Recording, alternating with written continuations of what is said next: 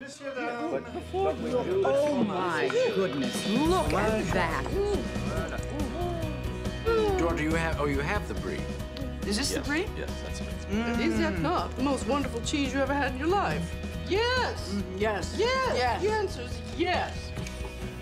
That is Meryl Streep as Julia Child in a scene from 2009's Julie and Julia.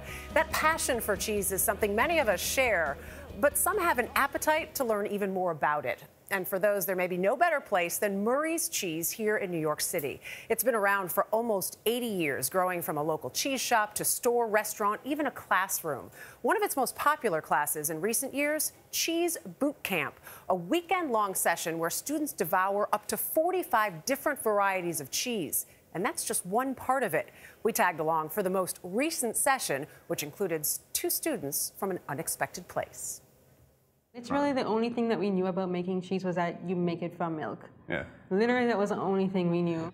Christina Badu and Gordon Dempster were just college students in Jamaica when their love for imported artisan cheeses turned from a passion to a purpose.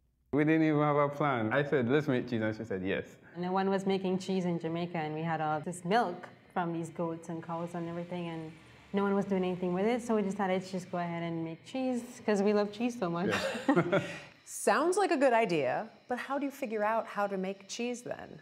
Well, we had a difficult learning curve in the beginning because we're making really bad cheese at the start, using the internet to decide and to learn. And so in the beginning, it was really challenging. Yeah. 4 years later, Christina and Gordon's impromptu idea is now a growing business. They own and operate their own artisan cheese brand, Outland Herders Creamery and Farmstead.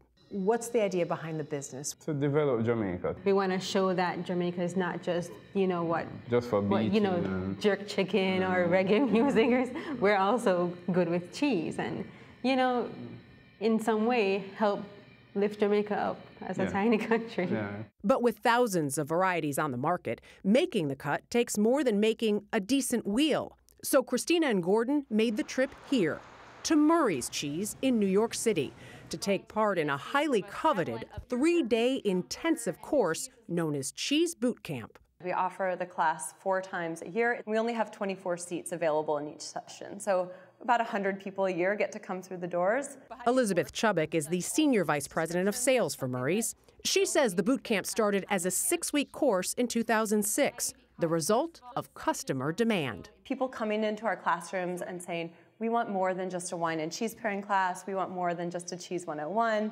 So how do we learn to do what you guys do? So it wasn't enough to just eat the cheese. People just wanted to know more. They wanted to know where it came from. They wanted to know how it was made. They wanted to know what made it special. Boot camp students come from all over. I have a cheese shop in Brazil. And for different reasons. I'm a pastry chef, and I foresee cheese is going to be in my future in a big way. I'm the head of HR for a financial services company, so nothing to do with cheese.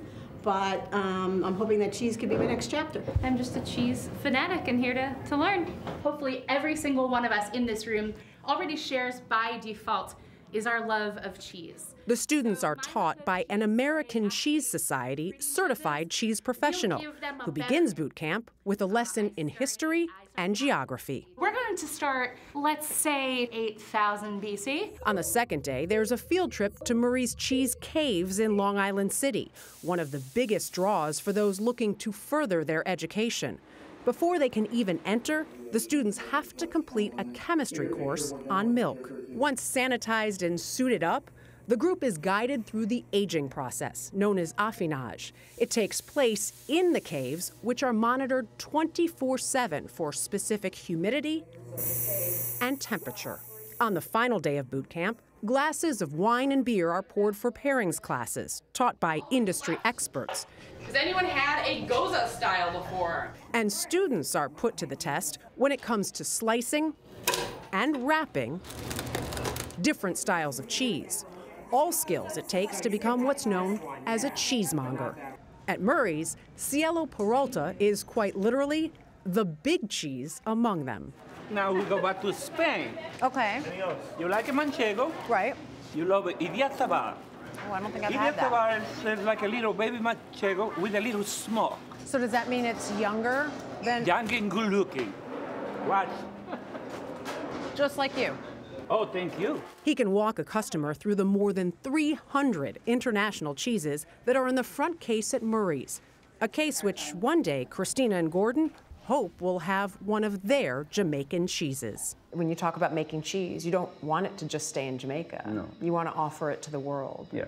Wherever the cheese actually comes from, it's just so close to the land, the identity. You can't separate the cheese from where it is from. You know, it transforms you to a different place and it takes you there through the flavor of the cheese. So we want to be able to represent Jamaica through a piece of cheese, which is crazy to just think about as it is, but also magical to imagine that a piece of cheese can transform you to Jamaica or anywhere else.